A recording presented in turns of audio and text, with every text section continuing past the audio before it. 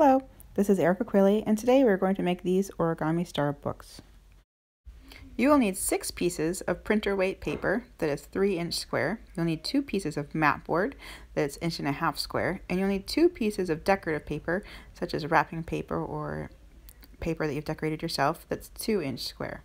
You will need a glue stick, some sort of decorating, coloring materials, a pair of scissors, and 2 pieces of ribbon that is 4 inches long each, and a bead large enough to thread both pieces of ribbon through. Let's begin with the cover of the book. You're going to need 2 pieces of 1.5 inch by 1.5 inches piece of paperboard. This is actually a piece of mat board. You could really use anything. You want it to be heavier than, like, say, a poster board, but you could use a cereal box or something similar. Maybe a little bit heavier than that would be better. You just want something really stiff and rigid. You are also going to need a pair of scissors, a glue stick, and I just am using recycled wrapping paper, but any kind of decorative paper. It could even be paper that you've decorated yourself. Actually, that would be really special. I have just wrapping paper, and then I've cut out of a piece of paper bag just a little square, and I wrote to and from because I would like to have this book as a tag for a present. So I'm going to glue this onto one of the covers after I get them together. So I'm going to just start with one of my mat boards, and I'm going to coat the center of it with glue. Just a glue stick is perfectly sufficient for this project. You don't need to have anything fancier than that. And I am going to center this mat board onto my paper best I can. It doesn't have to be perfect. We just want it to be, as close to the middle as you can get it to be. Flip it over, push it down, try your best to get all the wrinkles out of it. And then what I'm going to do is I'm going to go and snip all 4 corners off. And I'm going to snip them off at an angle. And it's really important to leave about a 1/16 of an inch of paper between the edge of the corner and where your cut goes. That's going to help make your fold really clean and neat. Cut these corners off. Come in here with a glue stick again, and I'm going to put glue on adjacent sides.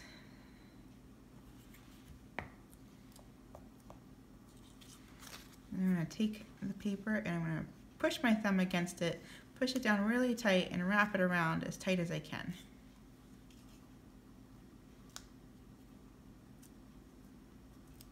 Now I'm going to take my fingernail, and where I left that little space between the cut and the paperboard, I'm going to push down, make it so it's folded down, almost like a present. That's going to help my corners stay really nice and neat, and also keep the corners corners of my paperboard nice and covered. So I'm going to come in here and put glue down on my last 2 sides. Doing the same thing, starting with my thumb and pushing from the bottom over, getting that nice folded neatly and pressed down firmly. And there is my first cover. Little squirrel on it. And I'm going to set that aside to dry. Taking my next piece of paper board and again coating the outside of it with glue stick. Center this on my paper. As you can see, my wrapping paper is not, oops, I put it upside down, is not actually cut perfectly square, and for this it actually doesn't matter. It just needs to be about 1/4 of an inch big all the way around your board. So about 2 inches by 2 inches roughly, but you don't have to be exact for that measurement. And again, I'm going to go and snip all 4 corners, leaving a little space in between.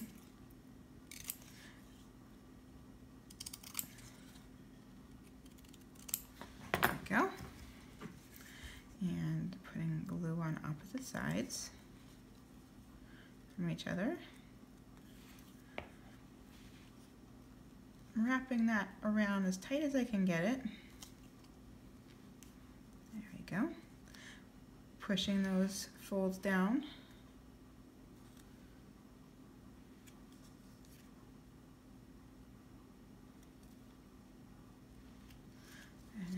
doing another coat of glue on those last two sides. There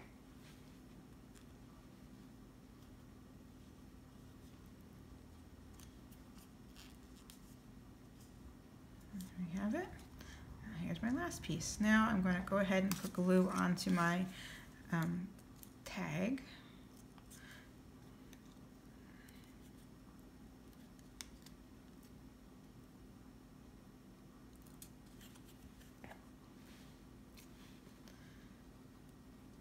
Center it best I can.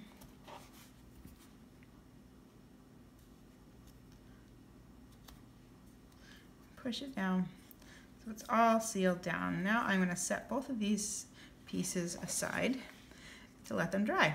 I think that'll be pretty cute outside of the book. So next we'll move on to creating the center pages of our book. Now let's start making the inner pages of our book. We are going to need 6 pieces of paper cut into 3" by 3" squares. This paper needs to be printer weight paper or a drawing paper, anything kind of lightweight. You don't want cardstock or anything heavy like that. Something that's just sort of a normal printer paper weight. And we are going to do what is called a mountain fold, and a mountain fold is an origami term. Not too hard, it's a pretty simple fold. I have drawn out some guidelines here to show you where my fold is, just as a guide. When we go to fold our interior 6 pages, our actual 6 pages, you don't need to draw, you don't want to draw these lines out. This is just for a visual for you on this example. So what we're going to do is hold the paper flat in front of you, and you're going to fold it in half. And what is really important here is to try to line up these points so they're nice and lined up, and then bring your fingers back and make a nice creased line. Get it nice and creased. And then you're going to open it back up. You're going to turn it 90 degrees, and you're going to do the same thing again. You're going to fold it over, line those points up the best you can, bring your finger down and give it a nice good push and crease that right over. Then open it right back up. And now you should have 2 folds making an X or a cross in the middle of your paper. The next step that we're going to do is we're going to turn the paper over, and this time we're going to fold the paper along the diagonal, and we're going to make a triangle shape. And again, it's really important to do the best that you can to line those points up. These 2 points, the bottom and top point, should be lined up the best you can. Put your finger there and hold it, and come down here and crease this paper right along the line here and make that 3rd fold. In this step, it is important to try your best to get things as lined up as you can. If things are a little bit off, I don't think you should worry about it too much. I'm sure it will still be fantastic, but the more accurate you can be, the more things will sort of line up and be a little bit easier to put together. So our next step that we're going to do is just pick up your paper, turn it onto the side that has your cross, turn that down so you're just seeing the diagonal line. And you're going to stick your finger right and sort of give a little poke to that middle where that cross is, and you'll see the paper kind of pops up where those folds are. And what we're going to do now is we're going to take these diagonal fold, the points where the diagonal fold is, we're going to bring them together. So you're going to kind of push them together so that those meet, and then just fold in. And this will be really easy to do because you already have these folds made. So it's naturally going to want to fold like this, but you're just pushing in. I'll do it again so you can see. You're pushing in these 2 points where that diagonal fold was, and you're bringing them in so they touch, and that's going to bring these 2 outside squares together. So it will end up looking like on one side you'll have the folded point where the center is all folded over, and then on the bottom you'll have 2 squares on the outside, 1 on each side, and then these 2 diagonal points that are coming in. And then once you have that folded, you can move on. We need to do all 6 pieces the same way. I've completed folding my 6 pieces of paper. They're all identical now. You can unfold them and see. And now I'm going to move into the decorating stage. I've chosen today to use stamp system. I have a little bit of a sort of a really ornate heart-shaped stamp that I'm going to use. At this point in the stage, it's really up to your creativity, what you'd like to do. You can draw, you can write, you can use photographs, you can stamp, whatever you'd like to do. Be creative with it. But I do want to show you where to go ahead and decorate. So I'm going to open my stamp pad up here. I have some red. And what I am going to do is I am going to take a look at my shape here, and when I assemble these pieces, this outside square on each side is going to be covered. So what areas I need to decorate is actually these inside folded areas on each side, the side with a fold, and then when you open it up, all of this is going to be visible. So one full side plus the little valleys in our folds here, the sides with the folds. So I'm going to open my page up, and for today I'm going to just put a heart in each corner.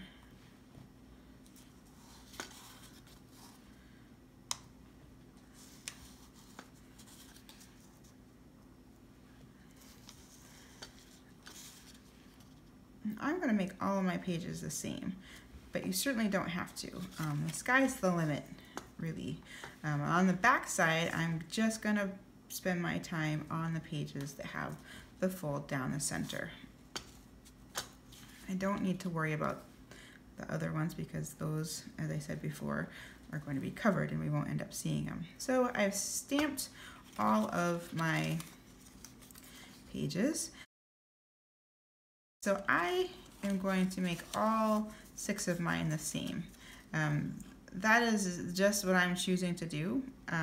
This book will be lovely no matter what you do. Every page could be different.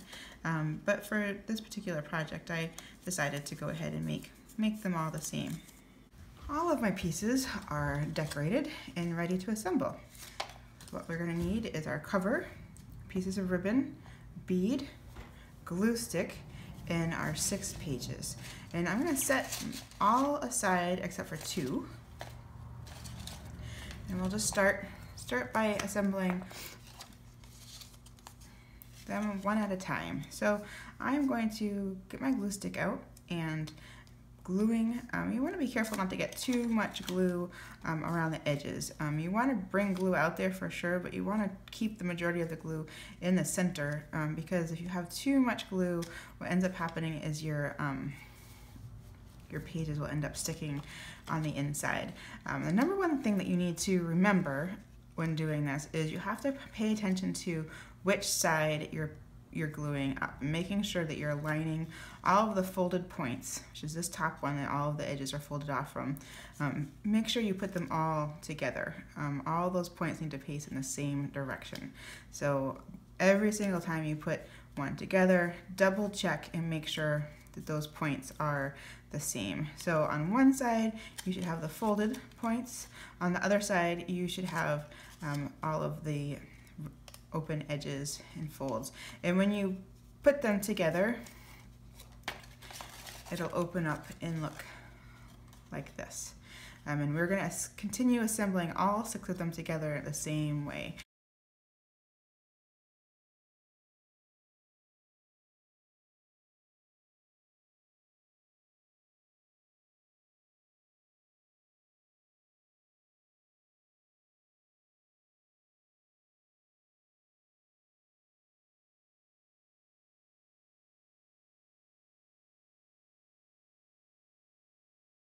This book is a really fun book, and once you kind of make one and get it, get the process under your belt, there's a lot of room for creativity.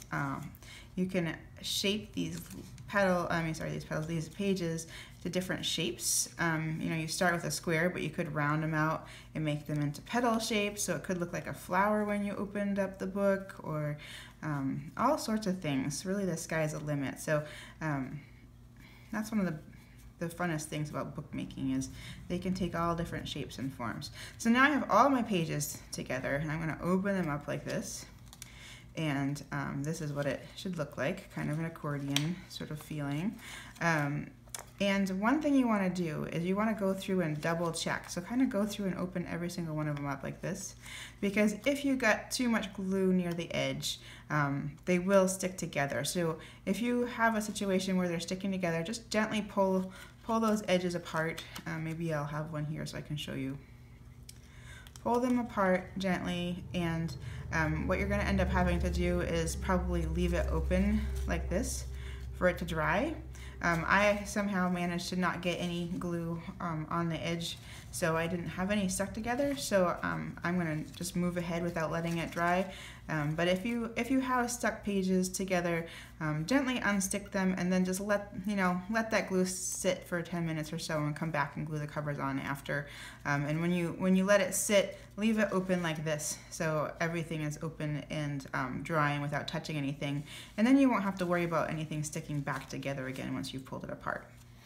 So now I'm going to get my covers, and what you need to do is decide which side you want up. We're going to have the ribbon pointing out of one of the corners, so you have to decide which corner you want that ribbon pointing out of. And I think I like this little guy to be pointing sort of like that is up. So I'm going to put that point facing me, not right. And this one, well, at this point it doesn't really matter. So I'll just pick a side and have them facing me. And what I'm going to do is put a little bit of glue in there. A little bit of glue here. And I'm going to just take about a 1/2 inch to 3/4 inch down and push it down onto the book.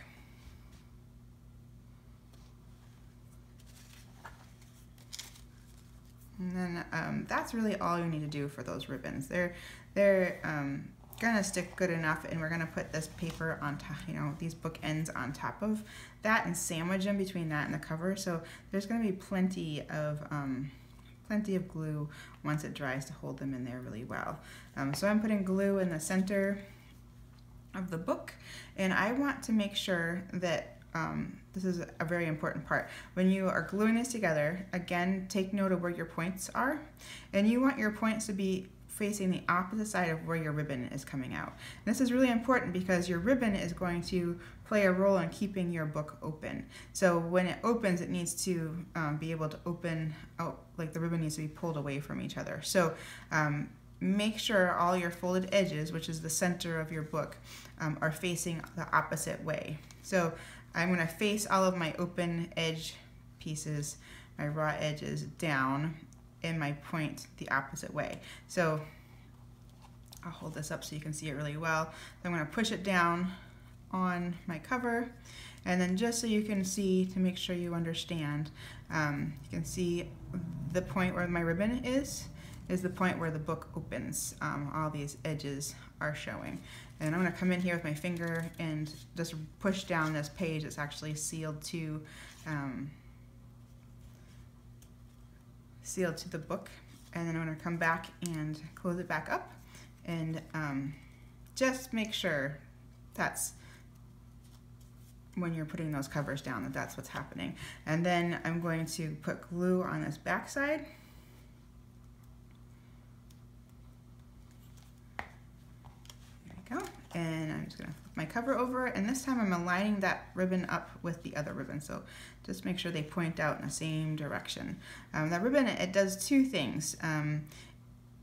It's going to act as if you want to use this as an ornament or to hang it in a window or something like that. It's going to act as the tie to hang it with. It's also going to act keeping the book shut as well as the book open. So after this dries, I'll put this bead through the ribbon, and I'll just give it a tie. Here's our finished book. So you have this bead all the way up to the book, keeps it closed. It's a hanger here to hang it with. I have my little tag on one side, friend on the other. And to open the book, you just push the bead up to the knot, pull the ribbon apart all the way, And then you bring it back around and you take the bead and you just cinch it right up to the book again, and that will hold it open and it can be hung.